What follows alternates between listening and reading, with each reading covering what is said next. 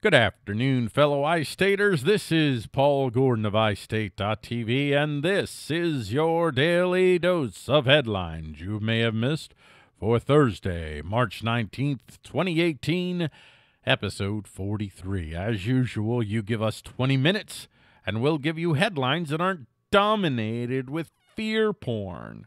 And we'll give you headlines of awareness, hope, action, and yeah, maybe a little lulls, and we definitely have a little bit of lulls. We actually have two stories that are kind of lulsy. One is the lulls of the day, and one is kind of lulsy. And you can get show notes at iState.tv/H043, which is linked in the video description. Today's show is titled Tales of the Philly Soda Smugglers. On today's episode of Headlines You May Have Missed, soda black markets, robot taxation, Afrin falls, NRA surrender monkeys, and more. Please share this show. If you're watching live on Facebook, don't forget to stay tuned in because I will respond to comments after the YouTube part of the show is over. And now, ladies and gentlemen, here are your 20 minutes of headlines you may have missed. Philly soda tax leads to creation of black market.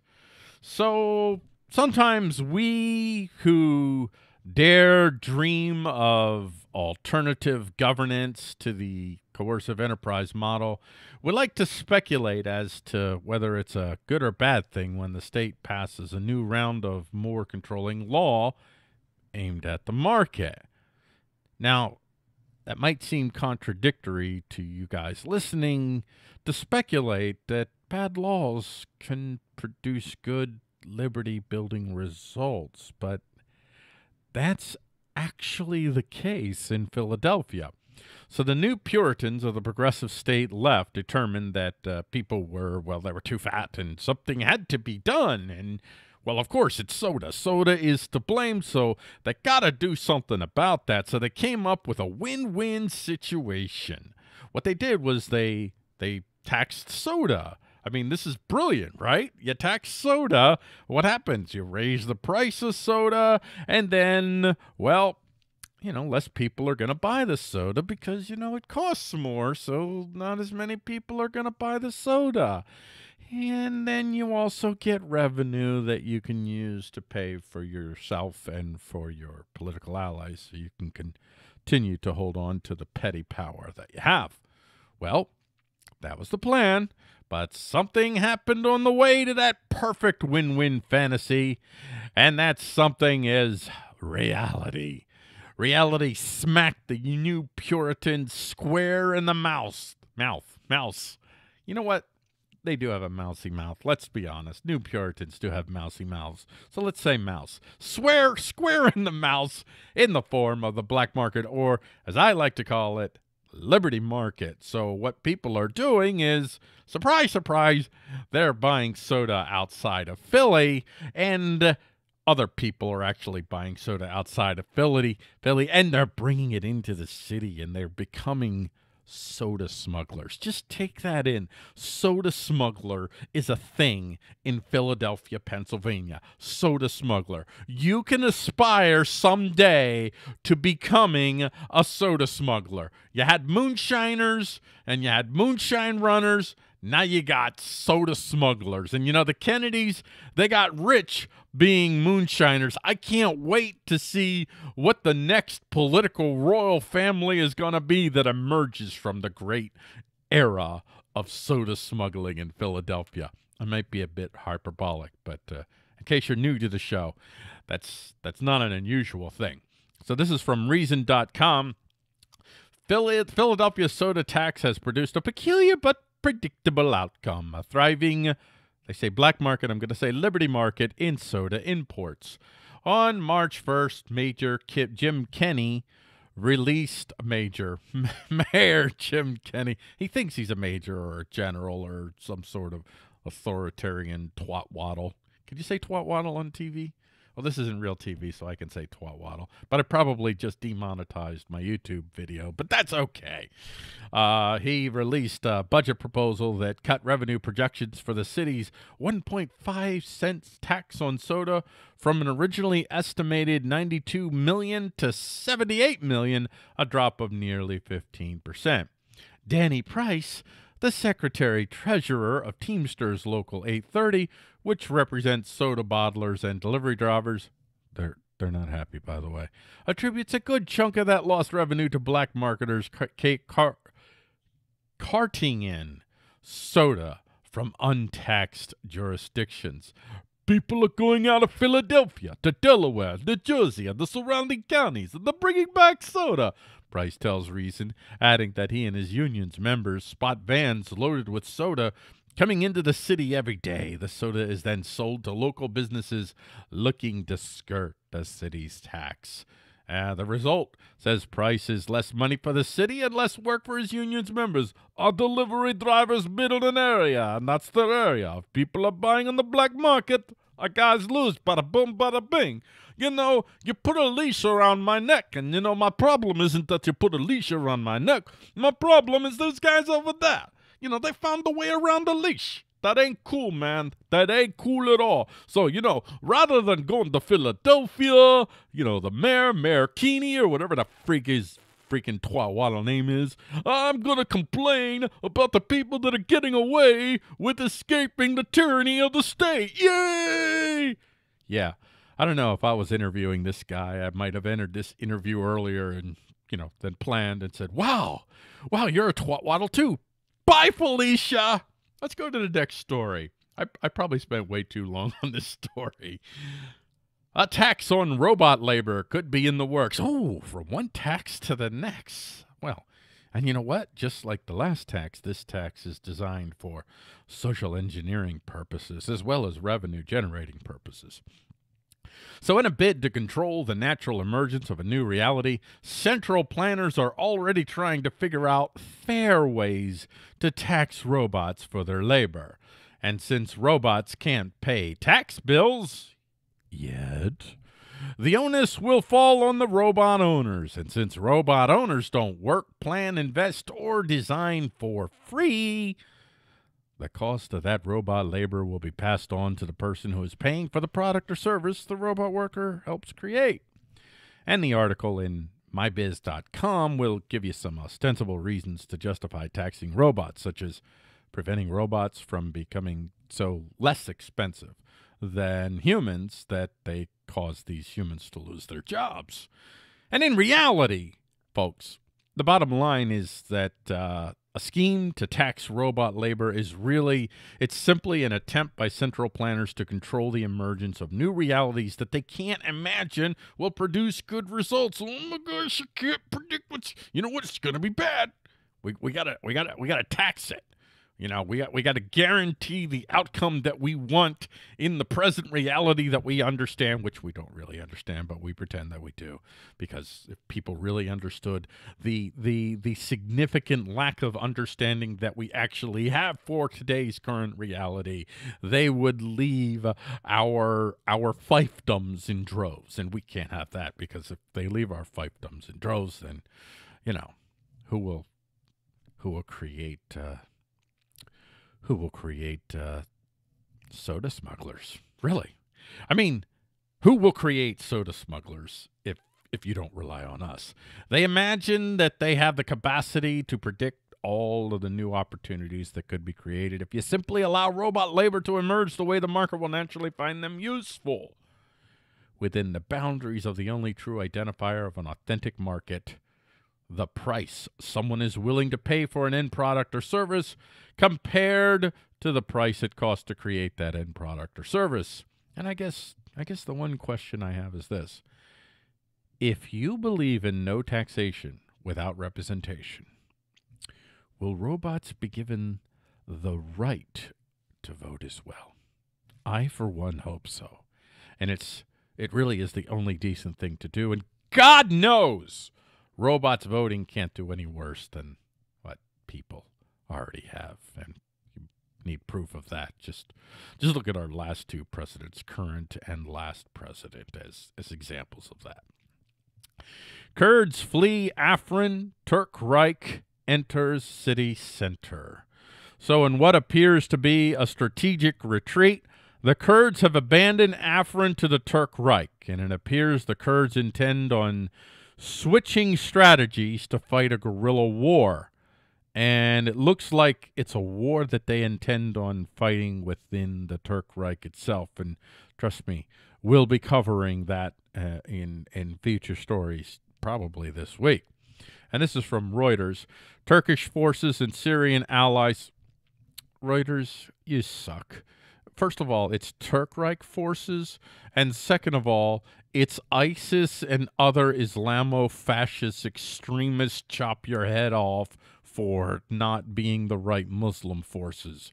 Drive Kurds from Afrin. But if you want to go ahead and sanitize what we're really talking about, you go right ahead, Reuters. Turkish forces, Turk Reich forces, and their Syrian Rebel allies, their Islamo-fascist beheaders, swept into the northwestern Syrian town of Afrin on Sunday, raising their flags in the town center, while they presumed with their raping and pillaging and plundering of anybody that was left behind, and declaring full control after an 8-week campaign to drive out Kurdish YPG forces. A spokesman for the rebel fighters, that is the beheading Islamo-fascist extremists, I mean, they're even worse than twatwaddles. They're like, I don't even know. I have to think about something worse than twatwaddle. If you can think of something worse than twatwaddle, you let me know, and put it in the comments on Facebook, or if you're watching on YouTube, enter it in the comments there. Give me a phrase to use for these beheading Islamo-fascist fools. And they said they entered Afrin before dawn, meeting no resistance. A war monitor of the Syrian Observatory for Human Rights said pockets of YPG fighters defied orders to withdraw, but Turkish fighters were in control. Sad, sad day. I think it happened. It happened yesterday. The sad day, the fall of Afrin, which I don't blame them for giving up Afrin and turning to a new strategy. And we'll talk more about this in future stories, I'm sure, including just how the Turk Reich and its beheading fools accomplished the deed.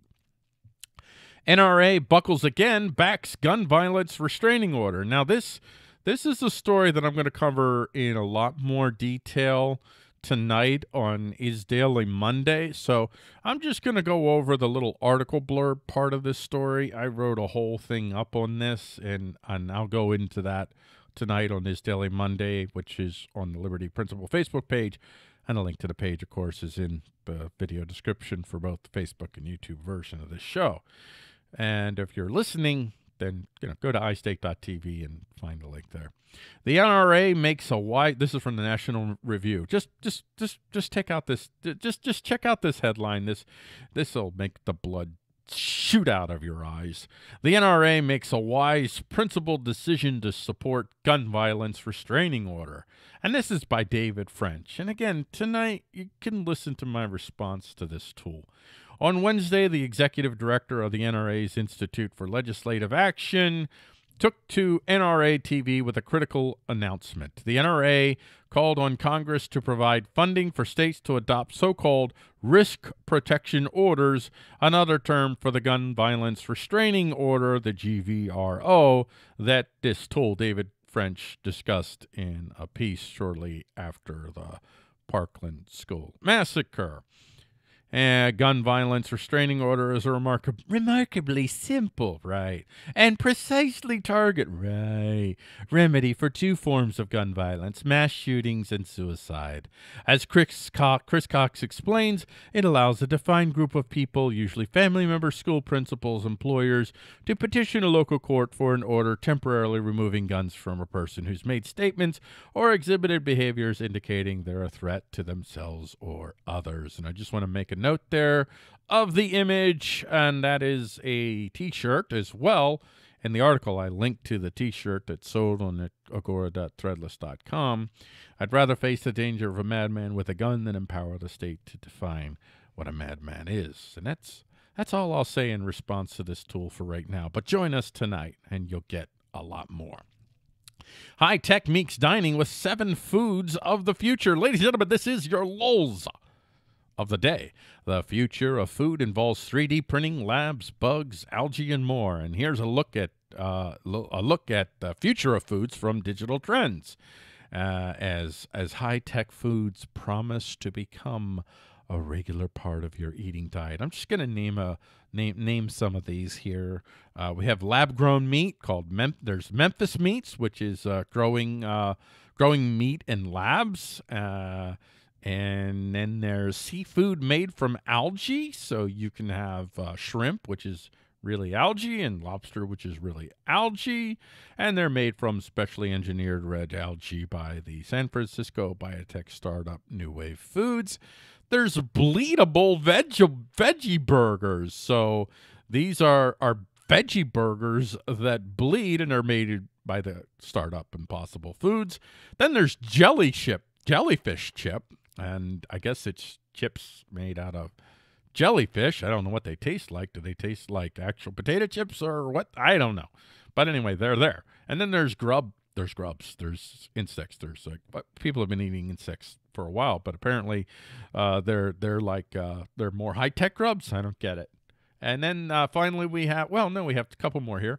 We have a nice glass of algae. That's right. You can eat a nice lukewarm mug of soupy, genetically engineered algae. And finally, 3D printed food. And that's right, you can there are a number of 3D food printers available, such as the Chef Jet from 3D Systems, which crystallizes thin layers of fine-grained sugar into different shapes, or Pasta Maker, Barilla's 3D printer, which creates noodles using water and semolina flour. And there you go. That was your moment of lulz. And now, I don't know if I'm hungry, though. Maybe I am. I don't know. I'll try that bleeding veggie burger. China uses social credit to determine if you can use public transportation. China has become the world's leader in dystopian tech, deploying artificial intelligence to enable its police state enforcers to more effectively target and eliminate dissent. And it has a whole nation as a police state laboratory in dystopian tech, the Uyghurs. It is now utilizing your social media presence to determine your, quote, social credit. And if you score too low, you begin losing access to certain services. And here, the Chinese government has announced that people with low social credit won't be able to ride on trains or fly on planes. Just a heartwarming story, and there's more from Reuters, but you can read that in the show notes. Humans and Denisovan hominins commingled DNA shows. Boy, that was tough. I don't know, the word Denisovan, it's hard. And then couple that with Denisovan and then hominin, and you put it together and you got to say Denisovan hominin. This is like a little bit beyond or above my pay grade. I'm not paid that high to pronounce such fancy words in close proximity to one another, but I managed to pull it off. I'm going to have to give myself a raise for that. I'm going to give myself a raise. Humans didn't just get it on with Neanderthals, it seems. Full disclosure, by the way, I am a proud member of the Neanderthal community, with 4% of my DNA being from that noble race of hominins. And, I of course realize that, we call ourselves the OP, the original people. I mean, Neanderthals, it's kind of literally racist. Literally racist, because Neanderthal is actually a separate race from humans, so it's racist. We are the original people, but never mind. I don't want to diverge too much. We're running out of time. In addition to Neanderthals, it now seems that humans have also mated with another hominin, the Denisovans. Apparently, humans commingled with the ancient race on at least 2 separate occasions, and this is from znews.india.com. Our ancestors not only mated with Neanderthals, but also with the Denisovans. In a paper published on this past Thursday in the journal Cell, scientists at the University of Washington showed that more than 50,000 years ago, the now extinct subspecies of human Denisovans lived in Asia and apparently coexisted with modern humans. And we got it on. We got it on, not just in Australia. Well, apparently in Australia, but in other places as well. Tennessee makes $100,000 from fining people for braiding hair. Yay, revenues! Without the government, who would force us to procure an expensive license just to braid hair and fine us if we don't do it? Apparently, the government of Tennessee thought it would be a great idea, really a great source of revenue, and boy, they weren't wrong. The state has collected $100,000 in fines so far, $16,000 from one person alone, Fatou Dayouf. So, hey, Fatou, way to contribute to the state. I feel for you, though. I know you did it under duress. New Zealand launches first ever flying taxi service. Christchurch, New Zealand, has become the home for the world's first operational flying taxi service. While other places around the world are still in the preparation phase of testing similar operations, Christchurch has launched a test service. The New York Times ran a prominent story last week about flying taxis being developed in New Zealand. A company called Kitty Hawk is reportedly testing a new kind of fully electric, self-piloting flying taxi, and that story is from stuff.co.nz.